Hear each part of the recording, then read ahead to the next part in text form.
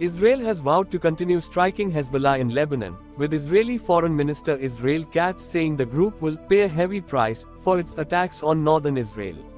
In a statement on social media, Katz said that overnight missile strikes targeted Hezbollah's financial infrastructure, warning that Israel will keep hitting the Iranian-backed group until it collapses.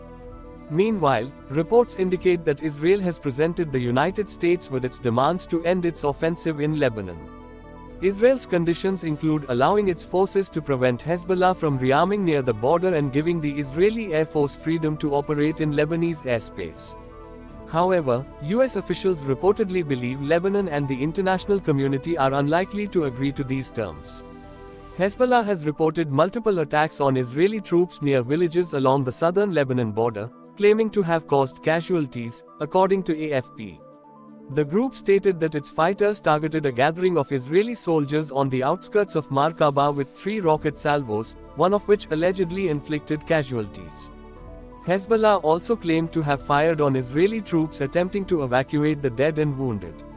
Additionally, the group launched rockets and artillery shells at Israeli forces near Kfar Kila, intensifying the ongoing conflict in the region.